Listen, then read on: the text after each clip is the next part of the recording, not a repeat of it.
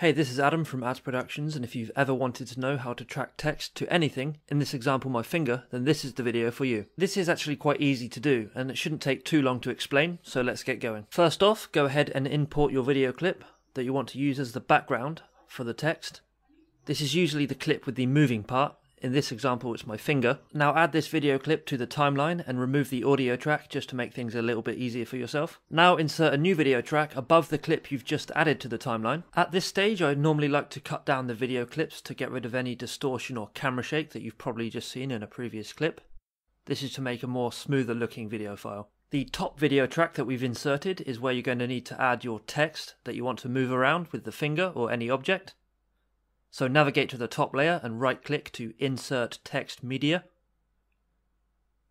Once you've specified the text to add, exit out of this window and you'll notice the text has been added. Once you've added the text, you're going to want to drag it to be the same size as your video clip.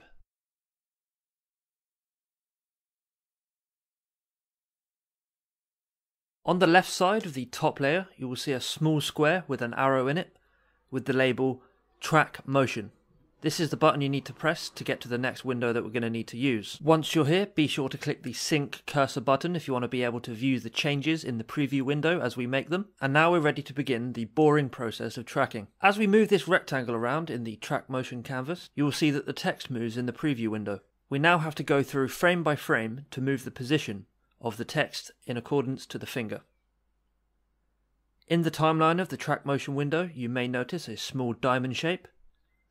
This is at the start. These are basically the checkpoints of time, so that when the clip reaches a certain time period, your changes will be applied. This gives the appearance of the text moving or being animated, when in actual fact, you're just changing the coordinates over a period of time. So now I'm going to fast forward this process so that you can see that it gives the illusion that the text is being tracked to the background object. When you come to do this yourself, you'll want to spend a lot more time being precise with your marker placements, to give you a more polished outcome, as opposed to my rushed example. I do hope this video helped in your learning process with Sony Vegas. If you've got any questions, feel free to leave a comment and I'll get back to you as soon as I can. This has been Adam from Ads Productions with another Sony Vegas tutorial. Thanks for watching.